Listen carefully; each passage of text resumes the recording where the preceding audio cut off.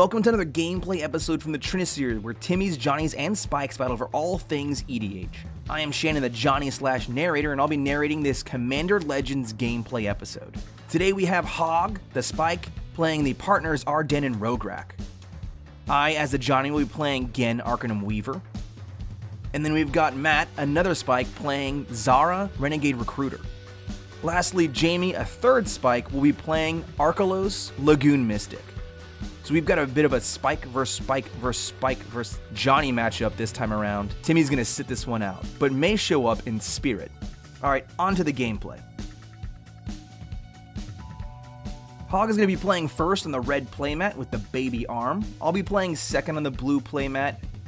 And then we've got Matt on the bottom right playing Zara. And then lastly, Jamie on that Archelos Lagoon Mystic playing last.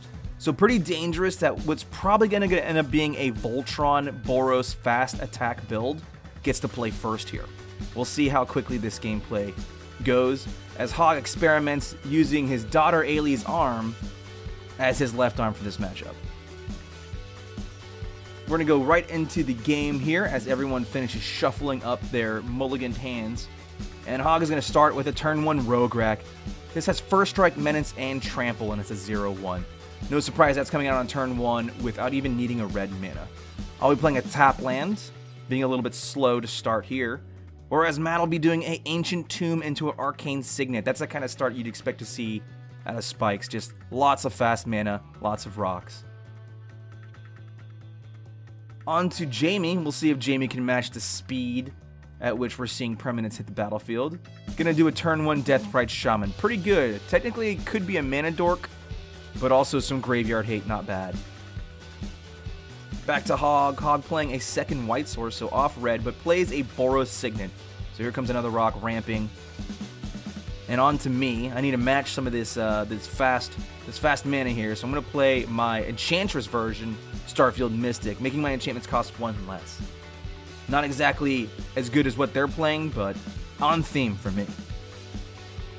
Here comes Matt's second land, which ends up being a Maze of Ith, which is pretty interesting. Matt kept what was a fast hand, but is off double mana production. So, and once you use an early game Maze of Ith, I guess to just show Hog that attacks shouldn't be coming Matt's way. Jamie's gonna play an island and pass back to Hog. And Hog is on the prowl, ready to suit up this Rograkh, I assume. Turn 2 play for Hog is going to be a third white source, so a lot of planes. But hasn't missed a land drop. Pretty good for probably a low land count deck here. Going to play a Pure Steel Paladin. An excellent card for that deck. And follow that up with a Sword of the Animus. So Pure Steel lets you draw cards when you play equipment. And then once you have Metalcraft, 3 artifacts or more, your equip costs are 0. So really good in that deck. As is Sword of the Animist. So back to me, and I'll be following that up with another Enchantress engine, my Mesa Enchantress. So that gives me draw power based on playing enchantments. Back to Matt. Matt plays a Volcanic Island, so does prove that is not completely dead to Arcane Signet. You know, Arcane Signet's existence. Going to cast a Neheb Dreadhorde Champion, which is going to draw out a mana drain from Jamie. So Jamie's going to start main phase 1 of this turn with 4 colorless mana in their mana pool. Playing a fetch land, Jamie's going to crack that, giving them the ability to at least use this Deathrite Shaman as a mana dork this turn. But we should note that Hog's Sword of the Animus very good for a Boros deck, good ramp engine. Whenever Hog swings with an equipped creature with Sword of the Animus, gets to rampant growth, which is pretty strong.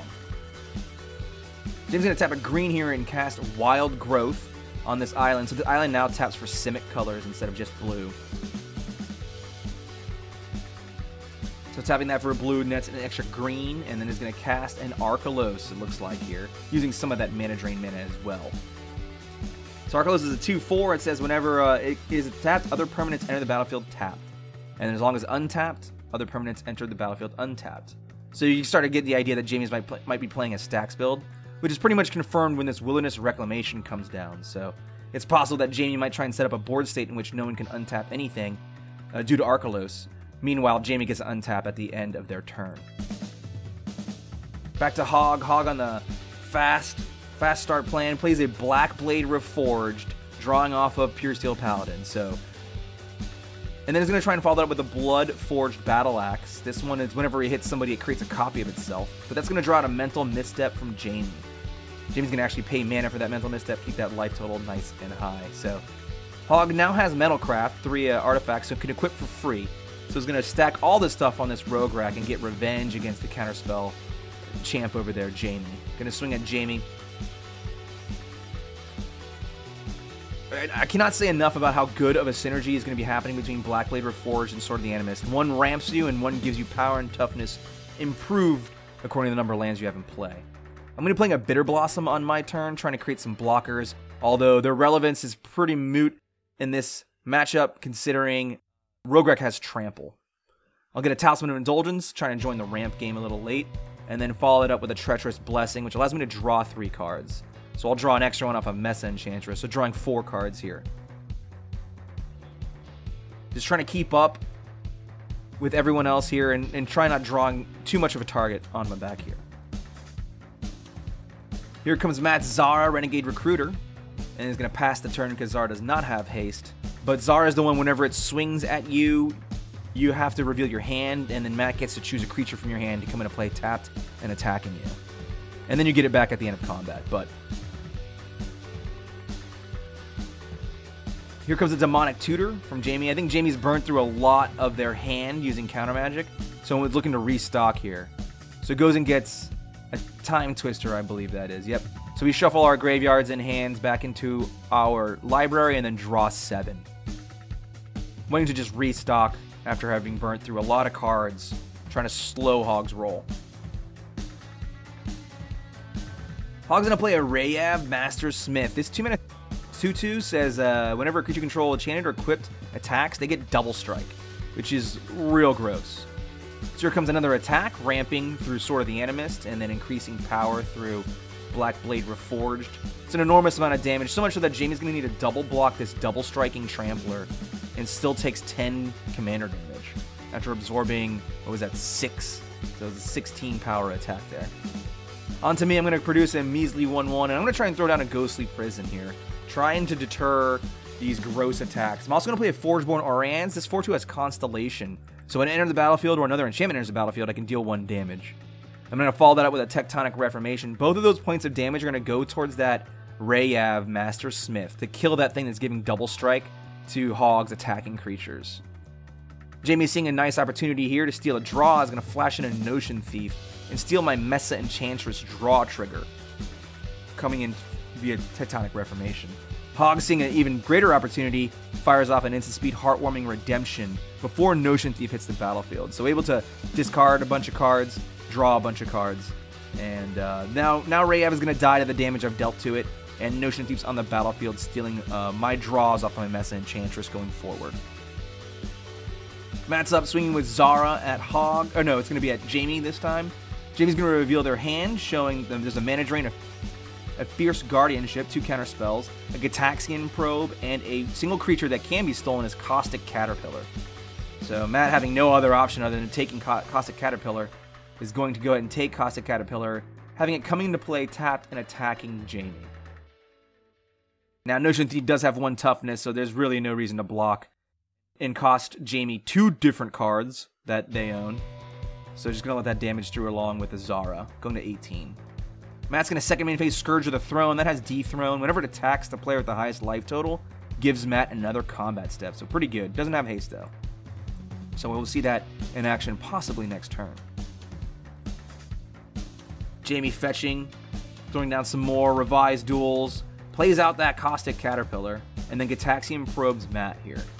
So the Caustic Caterpillar has plenty of great options on my board, and I think there was a discussion where Jamie said that Caustic Caterpillar has Forgeborn Oriad's name on it because the Notion Thief is preventing me from drawing cards of Mesa Enchantress, so likely the next trigger I can deal damage with will be directed at Notion Thief. So there's a bit of a negotiation going on between Jamie and Hog here about my board state, ironically.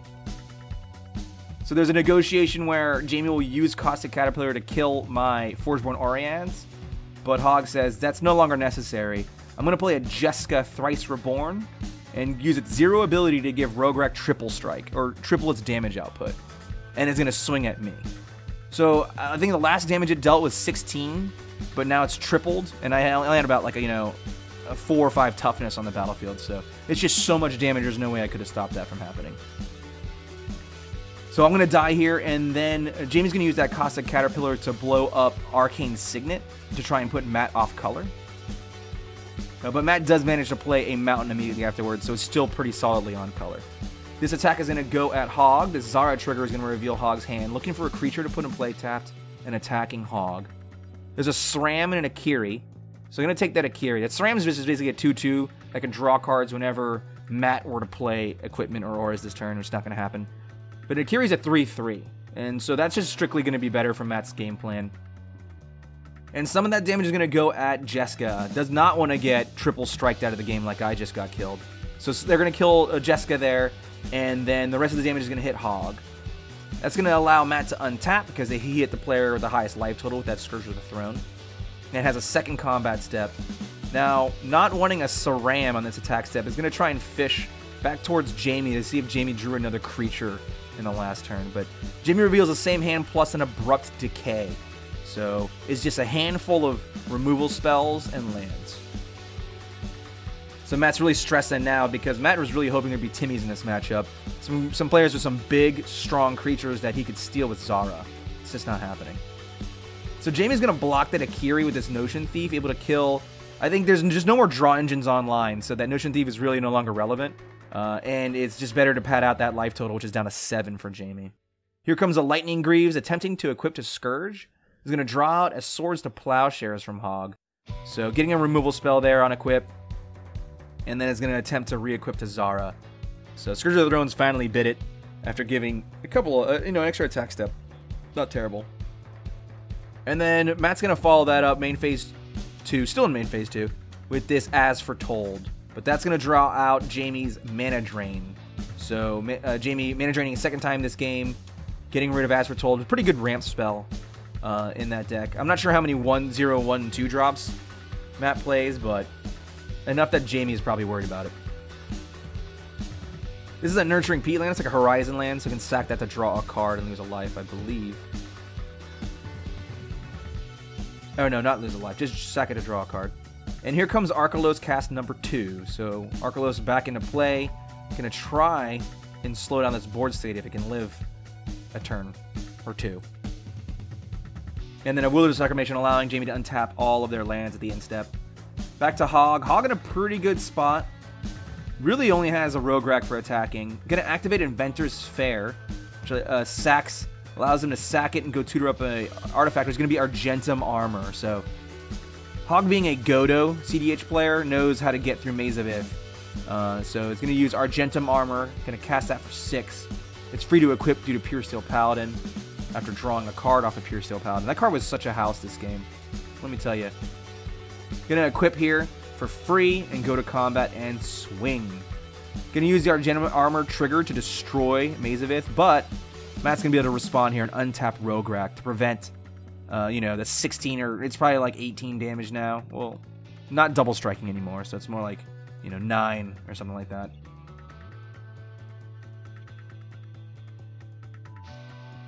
Matt is still gonna take that Pure Steel Paladin +6/+6 damage. Back to Matt's turn. Matt's going to cast a Charging Hellkite here, or Hellkite Charger. Yeah, it has haste, so an extra 5 flying. Is going to swing at Hog. Oh, and reveals a Godo Bandit Warlord. What do you know? Hog drew a Godo since the last time he was attacked. So Matt's going to get Godo into play tapped and attacking Hog. And that's going to trigger to allow him to go put Whispersilk Cloak from his deck into play. Getting an extra 3 damage in there. Hog's just going to take it. No reason to kill Godo with Rograkh. On to Jamie. Jamie's going to play a Mox Diamond. Some late game ramp, unfortunately. I think it doesn't have very much to follow up here, so going to pass to Hog. Hog looking, spending 6 mana for a Godo Bandit Warlord. And true as a CDH player is going to go Helm of the Host, which is a bit of an infinite combo here with Godo, especially because Hog can equip it for free through Pure Steel Paladin, but makes copies of Godos that aren't legendary, giving him extra attack steps. Jamie's going to say heck no to that and use Nature's Claim to blow up that Helm of the Host before it equips.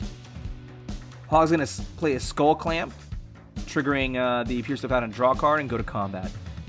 Here comes another Argentum Armor trigger. And that's going to, I believe it's going to, yeah, it's going to blow up the Hellkite Charger. Just such a good piece of equipment, right? Just completely blows up fatties. And then the rest of the damage is going at Matt. Significant chunk of damage there. No, I actually believe some of this was going at Jamie as well. But Jamie's going to use Abrupt Decay to destroy Rograkh.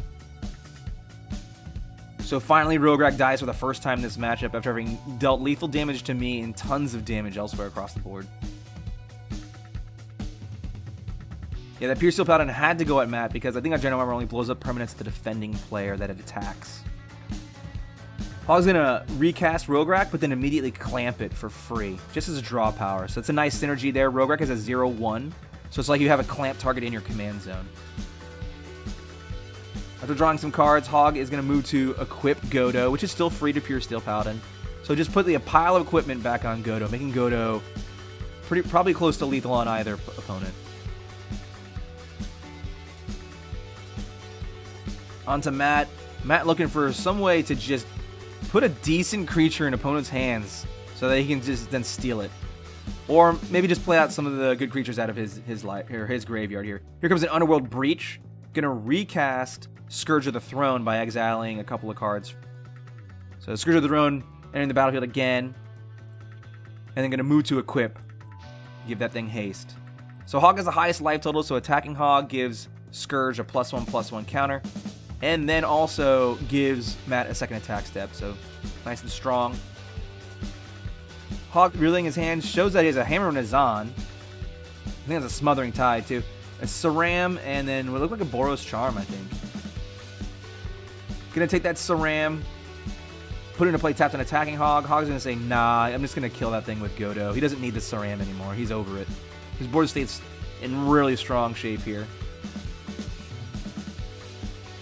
Gonna get Hog all the way down to 4 life with that hit. Or the follow-on attack step going at Hog a second time. Trying to just kill Hog here. But afterwards, Underworld Breach dies. On to Jamie. Jamie's gonna draw Go, not finding any gas, or just, more control pieces. Trying to survive that way. Back to Hog, who's in a strong board state here. Has got lethal on both opponents. Assuming there's not a bunch of shenanigans in Jamie's hand. Gonna cast a Hammer of Nazan, so that gives a quick creature +2/+0 and indestructible. And when it or another equipment enters the battlefield, they auto-equip. So that's gonna go on to Godo, making Godo indestructible as well as lethal on an opponent. Here comes a Shadow Spear follow-up. It's gonna draw out a Fierce Guardianship from Jamie. Jamie's gonna counter that. And then Godo is going to go to combat and swing. Pierce Steel Paladin is going to go at Jamie and blow up that island that had the wild growth on it, whereas the Godo was going to kill Matt. And then afterwards, that's going to give, I think, a second combat step, and then he's going to swing at Jamie at the second combat step. Jamie reveals that they had 2 fetch lands in hand, so not much gas left in the tank after that grindy matchup against a dominant Boros Voltron deck. So that's a wrap on this gameplay episode. The win goes to Hog the Spike with Ardenn and Rograkh. I hope you enjoyed this gameplay matchup. Be sure to like, subscribe, and hit the bell icon. Let us know you enjoyed it, my narrations, hopefully. And that we'll be doing a lot more of these gameplay matchups until we get bored of Commander Legends, but we've only scratched the surface. So be sure to stay tuned for more deck techs from Timmy's, Johnny's, and Spike's. Timmy was channeled in this matchup through Spirit of Voltron, but you will see more traditional Timmy builds coming up pretty soon as well. So, as always, great minds brew alike. See ya.